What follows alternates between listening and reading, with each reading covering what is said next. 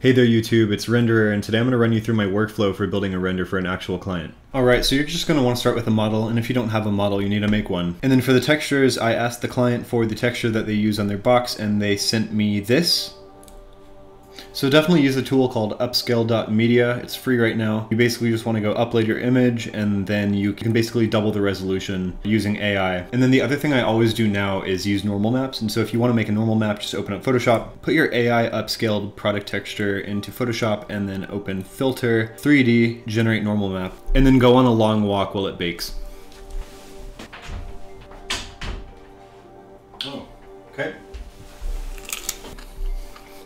And then one thing to keep in mind is if it looks sunken in, like indented, you're gonna wanna make sure that the invert height button is checked, right? Sometimes you want it indented. For me, I need it kind of raised. Just click OK and then save it as a PNG and use it as a normal map. So upon scrolling through Pinterest, I've seen a number of ideas that I like that I'm gonna just try to like implement little elements from, and I'm kind of ready to get started. So I'm gonna go over to Blender here. I'm gonna split my screen vertically because I like having a side where I can focus on just the camera and then another side where I can do the working and build the scene.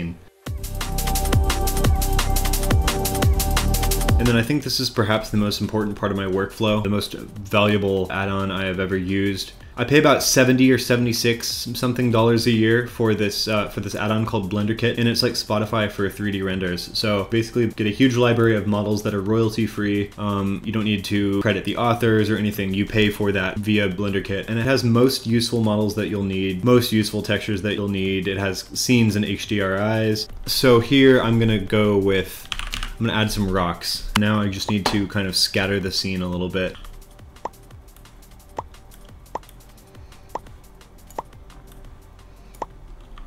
So now that I have a number of rocks scattered around, I'm just gonna find a mountain. So now I want to add the package in the middle here. I'm gonna shrink it a little.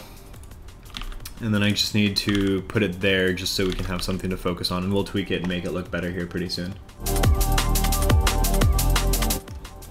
I just realized I haven't even saved this. And then it looks like there's a little bit too much of a jump between the rocks here and the background that's supposed to be super far away. So I think I'm just gonna drag in a rock.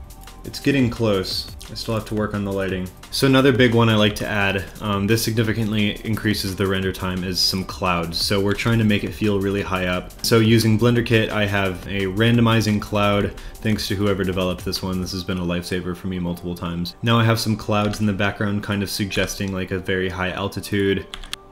Kind of make it so it covers the entire back. So then for lighting, I think I just need to draw a little bit of extra attention to the package because the orange light, while it looks great, is kind of taking a lot of the attention from what we're trying to sell here.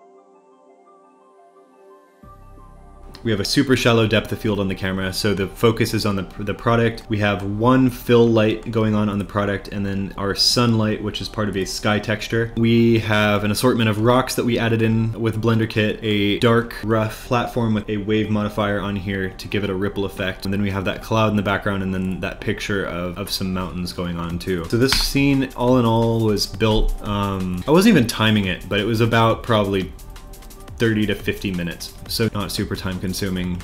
Alright, so I slightly adjusted the composition just to center it a little better, but here's the render, and now I'm going to come over to the compositing section. And then I just recently learned this, but if you press V a couple times it gets smaller, and then if you do Alt middle mouse button you can move it over. I don't know why that took me so long to learn, but here we are. And then I can do a glare. I like to start with a glare, and then a little bit of lens distortion I think looks amazing, so I hit fit just to make sure it doesn't change the size of the picture too much. I'm gonna come over here and probably just do 0.2. Generally that's okay.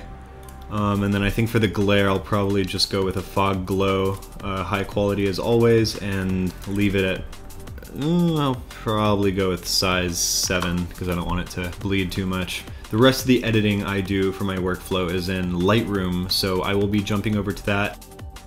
Alright, so I've also added a particle system here which shoots out 2,000 of these little tiny specks that kind of just hang out on the scene. It's nature, it's never that clean, so we need a little bit of debris kind of here, whether it's, you know, supposed to look like bugs or dirt or something. I think it just makes it look a little bit nicer. In fact, I might bump this up to 2700. And then the last thing I added here is a volumetric cloud. Basically, if you look at the shader editor for this, it is just a volume scatter node connected to the volume material output with a density of 0.01. Isotropic left the same. And then from here, I think we're ready to render. All right, so our render's done. I'm gonna save it and throw it into Premiere.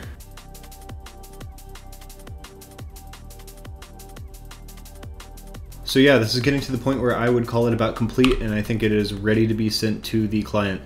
I often just make a few more tweaks. I even get up for about 20 minutes just to see if my opinion on something has changed after not seeing it for a while. But yeah, I'm pretty close to sending this on over, and I think it's nice. So if there's any part of that process that you want more information on, just drop a comment and I will do my best to either reply or I can even make a video about it. I'm going to aim to post a video a week, but other than that, if you enjoyed the video, please drop a like. It would help me out a lot, and I'll see you next time.